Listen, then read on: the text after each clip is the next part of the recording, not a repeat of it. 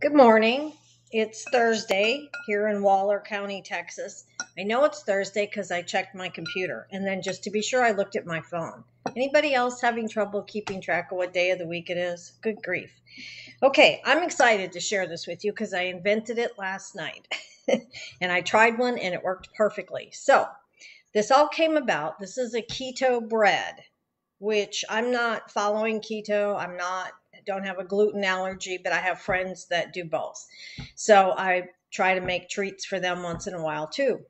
So this is a recipe I've been making here recently, but I make a full recipe in a loaf pan. And it's kind of a brioche, meaning an eggy bread. And this version uses almond flour instead of wheat flour.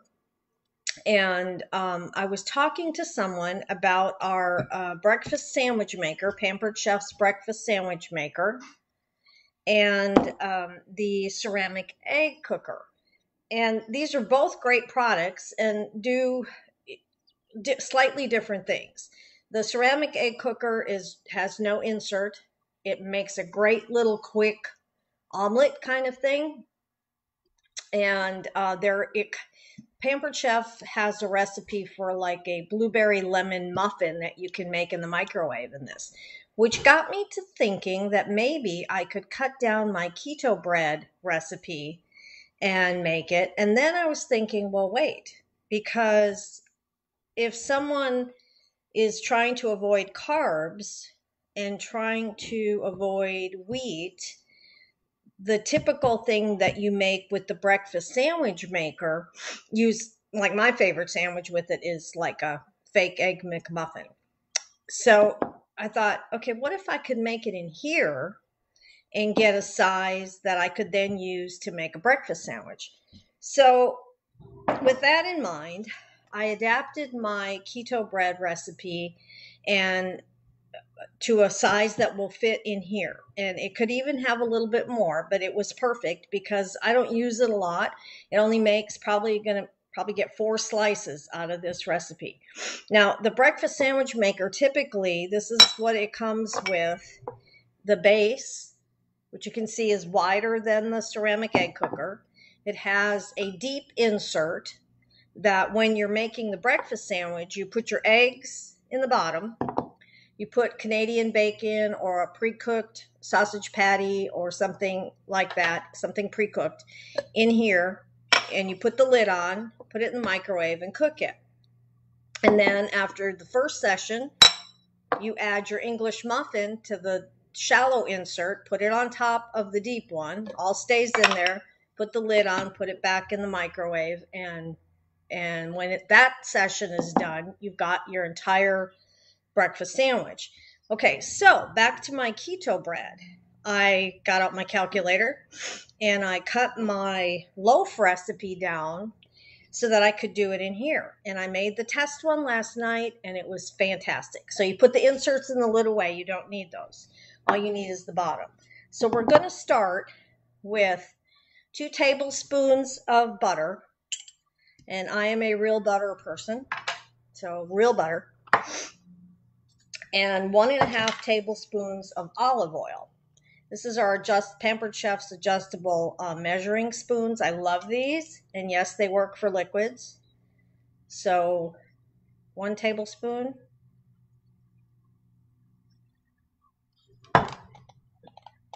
And then a 1/2 tablespoon, which happens to be 1.5 teaspoons. Remember that from home ec? Because a tablespoon is 3 teaspoons. Okay. So put that in here and don't cover it and put this in the microwave. Start with 15 seconds and everybody's microwaves are slightly different. So give it 15 seconds uncovered.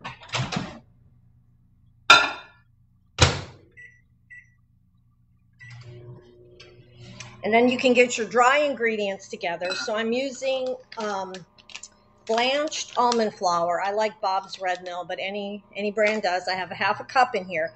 And, it's a little moister or a little different than wheat flour, so you do want to make sure you get all the little clumps and bumps out, and I just use a whisk to do that. So the rest of the dry ingredients, we'll add a 1/4 teaspoon of baking powder. Adjust your little spoon or use a 1/4 teaspoon baking powder.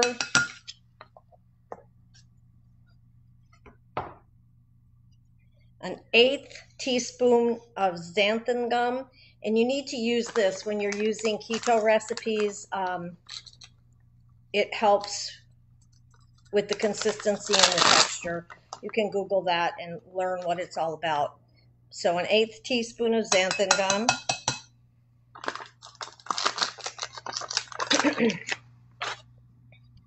And an 1/8 teaspoon of sea salt.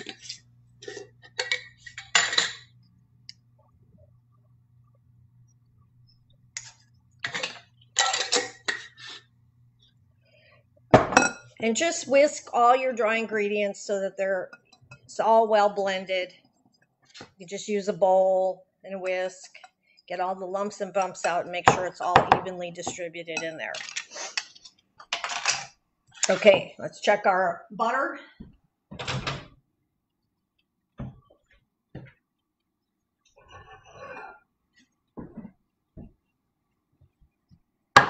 I wish we had the expensive zoom over the top camera so you could see it, but it is melted. Now, if you've overdone it and it's like boiling and bubbling, let it cool just a little bit before you add your eggs, because you don't want your eggs to start cooking the minute they hit hot butter. Okay?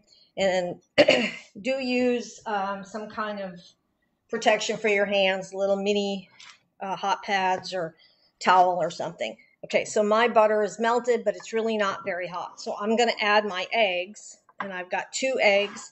And let me make a plug for your local farmers. Please support your local farmers and I buy raw milk and eggs from the same dairy farm.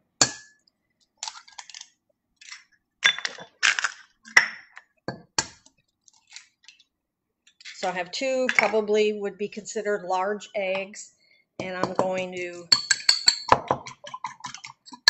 if you have a small whisk, you can use a whisk. My grandmother taught me to scramble eggs with a fork, so I've always done it this way. So scramble it up, and you'll see that incorporated with the butter and olive oil, it gets kind of a creamy, just a really pleasant looking mix. And do it really well.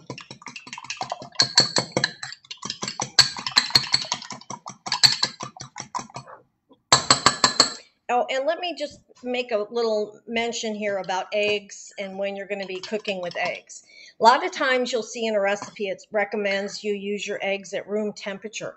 And there's a good reason for that. And if you're just making eggs like scrambled eggs or things like that, it doesn't really matter. But if you're going to be blending in flours, the egg is less viscous if you use it at room temperature. In other words, it's not as gooey and it incorporates much better at room temperature than it does when it's cold. It's not the end of the world if they're cold. It's okay. All right. So once we have the eggs all smushed together like that, and we've got the dry ingredients already combined, we're going to add the dry ingredients into the egg, a little at a time. And you can do all this right in here. You don't need to get a mixer out. You just kind of make sure you get all the lumps and bumps out. If you came in late, I'm going to post the recipe with this, but this is almond flour, so this is going to be keto-friendly, gluten-free recipe for bread, made in the microwave. Now this recipe, when I make the full recipe in a loaf, it bakes for about 45 minutes. We're going to have this done in less than 2 minutes.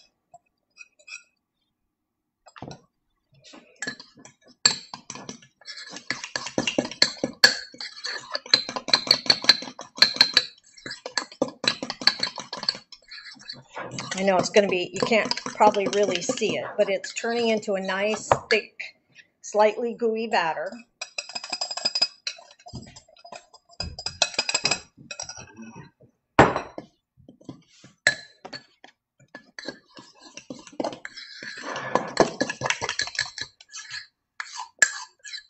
Now remember, there's butter and olive oil in here, so I'm really not worried about it sticking. It's going to work out just fine. Make sure you get all the dry pieces off the bottom and off the sides, and it's all really well incorporated. And the longer you keep mixing it, it's going to get a little bit thicker, a little smoother, and that almond flour will incorporate very well into the egg mixture. Okay. Now we're going to leave it uncovered, and I'm going to put it in the microwave for 90 seconds. And everybody's microwaves are different. So if it doesn't quite work out the first time for you, you can adjust later. Okay.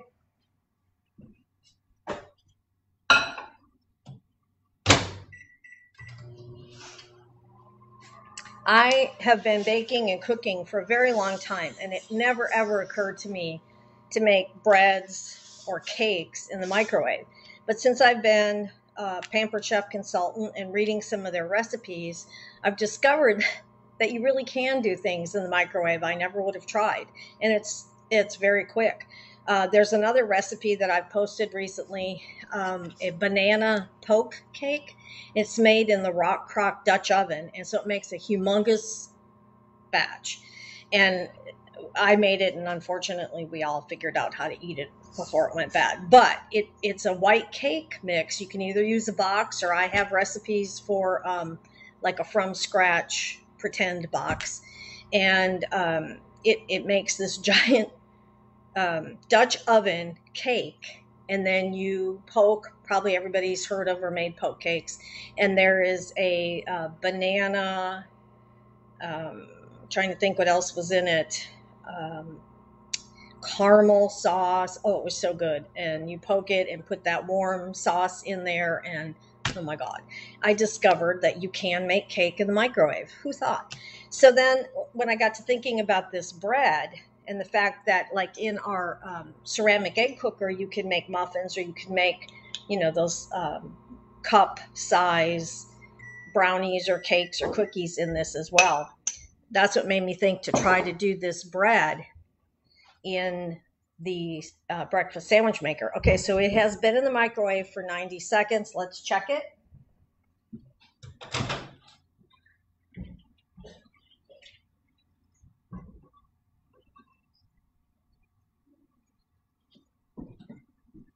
So I'm going to show you how this looks right now. And I'm going to check it with a toothpick to see if it's done in the center. And it is. If it were not, you would continue at 15-second intervals until it is done. So now we need to turn it out. And if you have like one of the old Pampered, they still make these. Mine is 20 some years old. Little thin paring knife. You can just loosen the edges if you need to.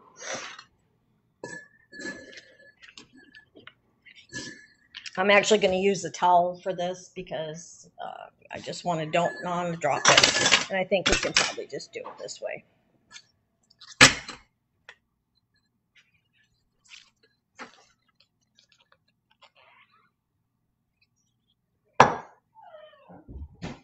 And just let it cool on the rack.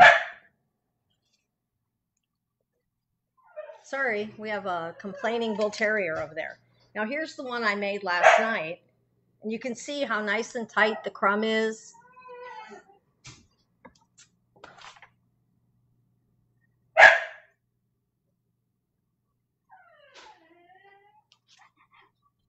And there you have a piece of bread, keto bread, that has almond flour instead of wheat flour, so it's gluten-free as well. You can toast it, or you can use it if you use your breakfast sandwich maker, and you're going to put your eggs in there, remember, your Canadian bacon or whatever meat you're using in there. And then, your keto bread slice can go on the top, or two if you're going to do it. And you cook it and you make it, and there's your gluten-free, keto-friendly breakfast sandwich. So this bread is, it is very much like a brioche, very eggy. And even people who are not fans of keto or gluten-free products will like this bread. Trust me, it'd be great toasted. Use it for anything. And look, in less than 5 minutes, we have bread, which would have taken, 45 minutes to bake in a loaf form. So I hope you enjoy this. I hope you try it. I will post the recipe after the video, and see you guys. Okay, end.